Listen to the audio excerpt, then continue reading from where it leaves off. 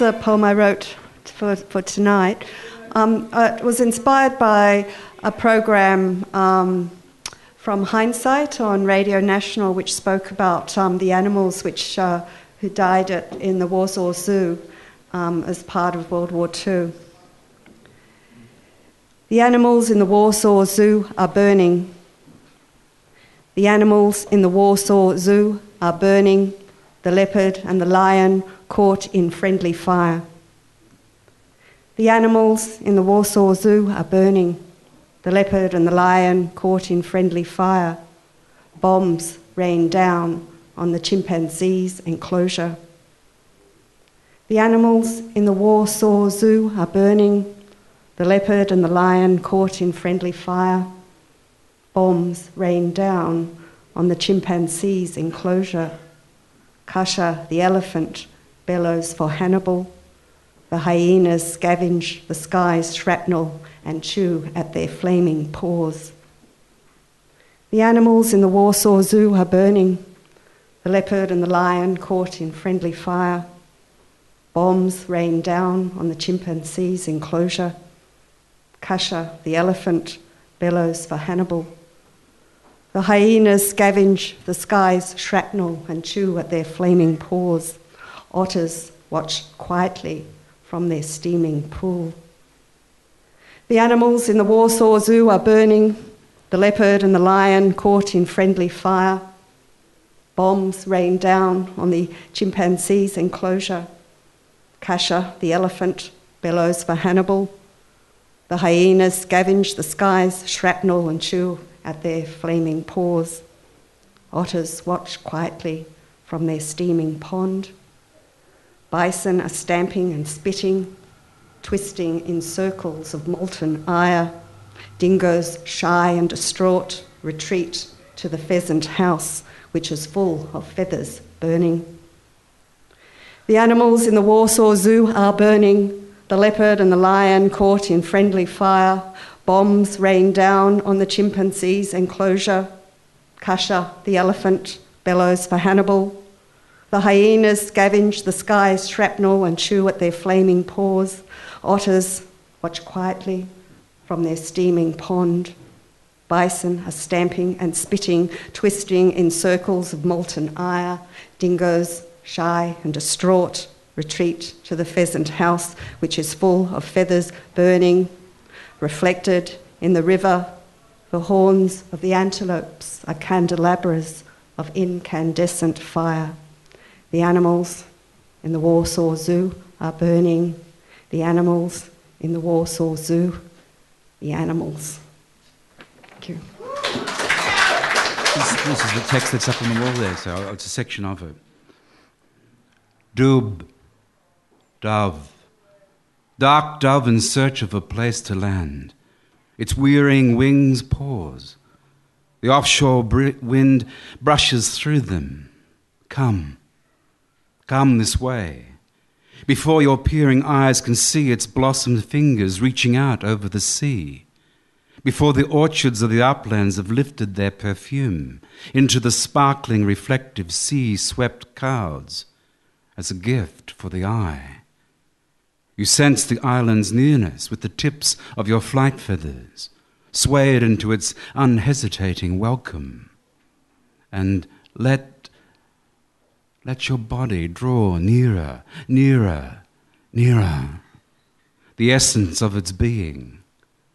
Dark dove with no place to call home, dark spark that burns in your chest, and you further, farther, furthest, out beyond the possibility of discovery, beyond the unfettered phrases, lifting yourself higher up there, somehow, somewhere, before and beyond you, teaching in its uncertainty a clarity beyond recall, black speck lifting, up, up, into the tailing cloud coming out to greet, dark passage across a hopeless and forlorn choice, where only waiting purposes your striving. This is a poem called A Cataract of Water. Water is an animal running through pipes with the sound of life in its ears. It is an animal slipping over itself, moving through sand, skin, stomachs, animals, rocks, wood, moving through fish. Water is an animal. It is alive, surviving in exactly the same quantities since it all began. Water is eternal, can neither be destroyed nor does it reproduce, moving vast distances but remaining entirely still. Water makes music, speaks and has alphabet. The sound of all the sounds water has ever made is repeated daily. Water speaks as millions speak as one. Water bears witness to everything it contains and is contained by, to entire history. It makes the same sound as the cave people heard, that Kerouac wrote in Bixby Canyon, that serenades the underwater connection between New Zealand and England. Water is an animal at gentle work is percussions, drums and drummer, shares itself with everything except itself, contributes, educates the beach, divides the land with live movement. Water is alive and naked, drips from the hairs beneath the potter's arms, waits quietly in the concrete beneath every brick on earth. Water is an animal travelling from Lake Eyre, the cataracts of the Nile, to 70% of the billions of bodies, to my bladder. Each a lonely universe surrounding a thirsty eye.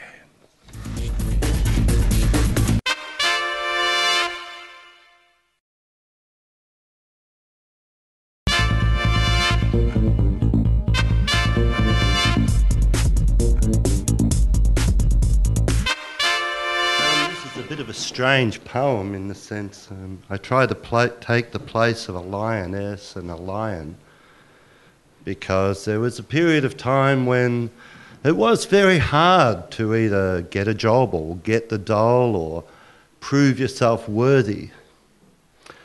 Animal love, sanguine Sasha stills, senses the jungle rumble, listens for Leonard, gaunt frame grim, countenance bare, just there.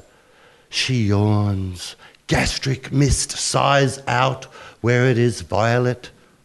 Nocturnals prowl. Rhesus fools chatter on low branches, crazy, distracted, getting what they can. Gibbons sweat, stare from moonlit limbs. Subterraneans scurry in underworlds. Jungle creatures, fearful of strange conditions. Small, green, snake, stills, leaves, gloss. Oh! Cave from deep back rings, hard, high, monotone, on trail, dissatisfied, hungry, mother! Heart thickens, mane prickles, aware mate's distant call, is stiff, is alert, Leonard, about, for prey, for danger, Sasha! Cave from deep back rings, cubs, 1, 2, and 3, freak her heart, reek up falcons every ear. She sniffs the earth, air, scent cold, scent bare. Somewhere mate is about, ranging meat. Low-income animals roll, blazing bright, chew dune grass in silver forest streets. Animal in me, come on, Sula. Sula. Animal in nice guy, Sula. Beast, Sula. Ripple through black forest, silent savage river, and silent breeze, savage hunter, animal anger in me, anger.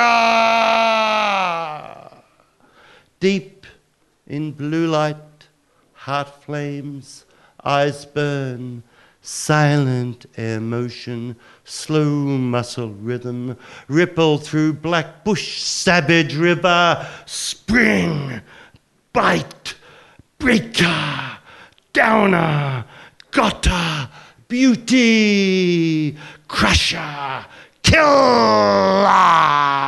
Sasha, Leonard, Sasha.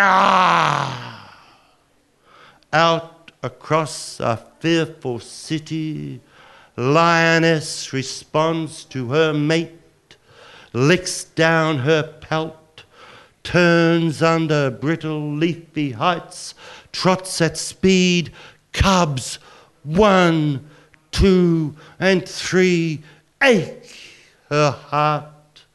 Leonard, nostrils sweet with blood, trots at speed, prey gripped in mouth. Sasha, nostrils stung with lust, anxious for meat to beat the drought. Emaciated animals, fearful of strange conditions, small green snake stills, leaves, gloss. I have lots of dogs in my poems.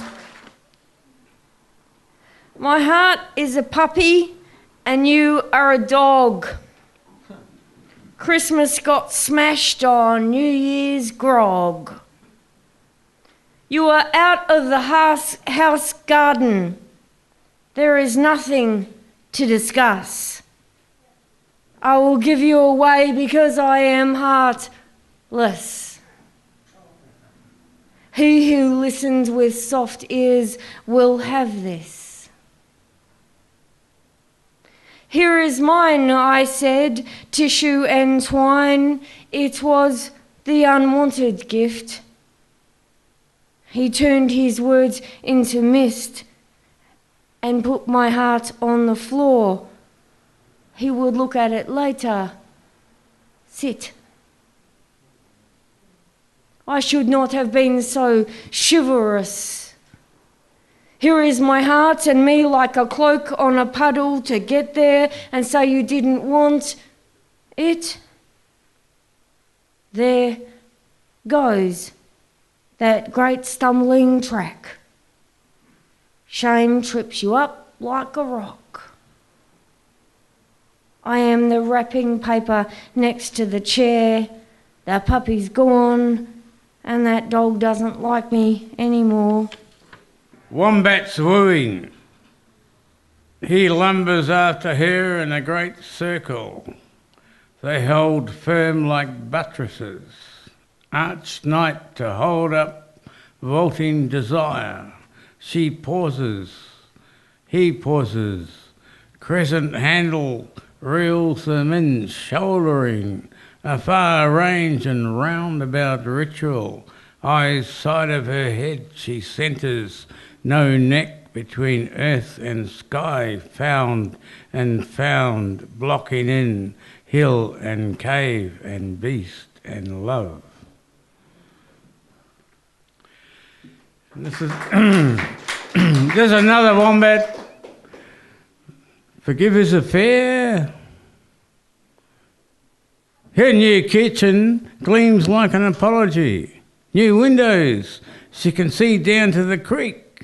They've cleared the blackberries. Now wombats can't rid themselves of ticks and die. She recalls big claws unravelling wool, his golden head seeking her armpit.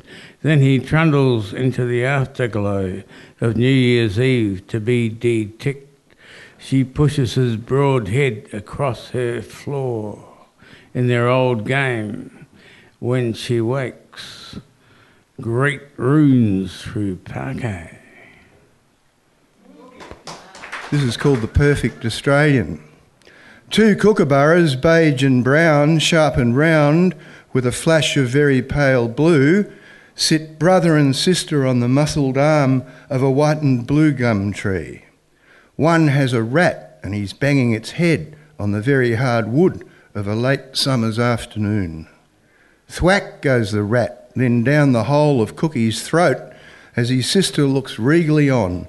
She rattles the tree with an enormous laugh which frightens more rats from the long dry grass.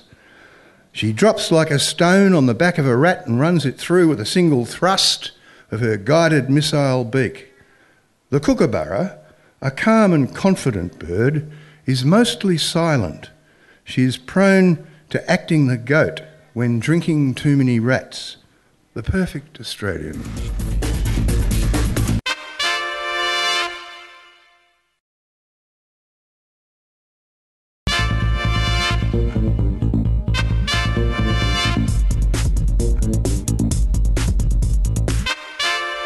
Working from home. Today, from upstairs window, I see 2 steers watch 2 sheep slaughtered on the back of Oldfield's home kill truck, parked on neighbour's driveway 2 paddocks away. We, son and I, knew those sheep as we do the steers, having grazed our paddocks also when we were fine for freezer food. Sheep were sheep, easy going when they grazed our side. They got rid of the dock that grew here from having horses graze. As for the steers, the tan of the 2 is a beefy bugger. More than once he has forced over fence and chewed out my late wife's last native plantings. Our son Isaac, the almost vegetarian, wants sausages from him. Steers stand at Taranaki gates now that the home kill truck is gone, making mournful noise. The grass is much greener outside. Also outside my window, full bloom magnolia tree swings red against winter's western sky. Kia ora. But tonight, I'm going to call this piece Fairy Tale Triptych. The duck, the gannet and the coot came across a cow that was grazing near a fence. "Why are your udders so full?" asked the duck. "Your calf must be starving." "Fences define our lives just as land defines yours. Why are you so far away from water?" asked the cow. "We have come to learn about the world away from water." "But you cannot escape it. I get my water from a pump." "But why are your udders so full?" "I get my water from a pump." Beware of cows. That was the lesson they learned that day. The duck, the gannet and the coot came unto a chicken. "You have so many eggs," said the duck. "You must be worn out from having sex all the time." "Beware of the fox that is disguised as a duck," said the chicken. Then it gave them 3 magic pellets. That evening, the duck stuck the pellets into its ear. By morning, the pellets had sprouted into another leg. And that is how the 1-legged duck became a 3-legged duck with only 2 legs. Once upon a time, there was a 1-eyed chicken. It was born with only 1 eye because Satan stole the other while it was still in its father's womb. When the chicken grew up, it set forth to find the stolen eye. But hell is a hard place to find when you're not dead. The chicken walked into a fire and got cooked. Leopard, you can't imagine the splendor, the rippling walk, the stalking. Under me the ground at 90 miles an hour. The grass is a rush, the dirt a blur. You'll evade, you'll dodge and feint, play out those final seconds, still hopeful of escape. Don't be. I can already taste you, and am slavering, impatient for your open throat, your pulse on my tongue, your sweet blood suddenly along my jaw. Saving 100 chickens. We argue about whether saving 100 chickens, their feathers to be patted by a sentimental lesbian, will help to save their million brothers and sisters on the conveyor belt line. This was after eating 2 pink lamb cutlets and maybe drinking too much red wine. She said it was a significant gesture. I wondered in the shower this morning about people who choke up when their cats and dogs die. Am I just a hard, heartless person? We keep going to dinner parties with vegetarians. As a farm boy, I killed rabbits. I didn't exactly like it, but I didn't mind that much either. The best part of my family was meals. At that time, chicken was Sunday roast best. I'm too poor to buy free-range food. And I'm greedy, which you are too, in your own way. I remember Trixie, our Australian Terrier, and Trigger, our sheepdog, indeterminate breed, and I loved them. But when it was time for them to die, they died. We've got a lesbian friend who keeps her cats in a cage in the backyard so they won't get hurt. As a country kid, I was close to cemeteries full of persons I knew the names of. This is like a little sound poem, and it's called Male Stutter. Okay? Male Stutter.